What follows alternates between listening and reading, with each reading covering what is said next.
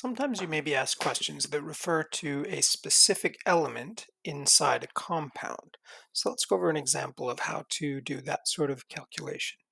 So we're asked how many oxygen atoms are in 6.15 moles of aluminum sulfate. So oxygen atoms is what we're trying to find, and moles of aluminum sulfate is what we know. So a couple of steps. First of all, if you have a compound, you do need to write out the formula. So in this case, aluminum has a charge of 3 plus and sulfate has a charge of 2 minus. So you end up with a formula of Al2 and then in brackets SO4, that's the sulfate, and a 3. So since we're asked about oxygen atoms, we need to be able to count how many oxygen atoms are in this formula.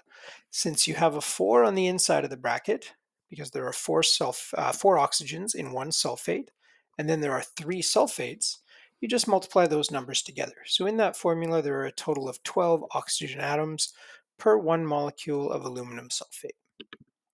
So we're now ready to do our unit analysis.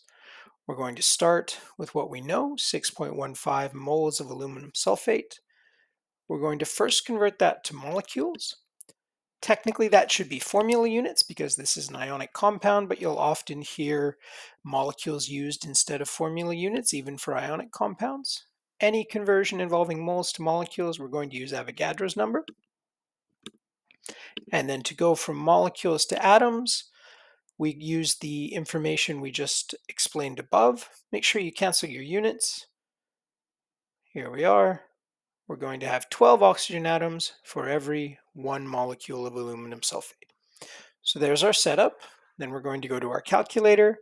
After making sure we correctly cancel units, we're going to enter 6.15 multiplied by 6.02 exponent 23 multiplied by 12.